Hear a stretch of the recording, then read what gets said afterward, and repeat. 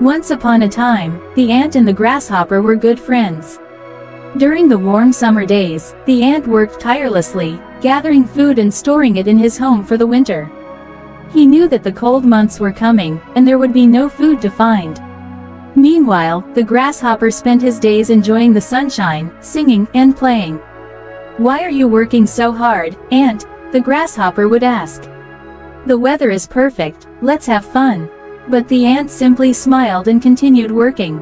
As summer faded and winter arrived, the ant settled cozily in his warm home, surrounded by the food he had stored.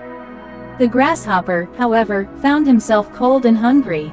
Desperate, he went to the ant's home and asked, "Please, ant, can you share some of your food with me?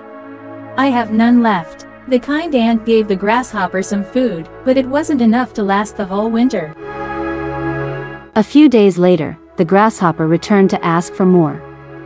This time, the ant sadly replied, "I'm sorry, grasshopper. I only have enough food for my family.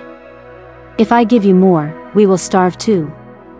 We both had the whole summer to prepare, but you chose to play instead." The grasshopper realized his mistake, and though it was too late for that winter, he promised to be more responsible next time.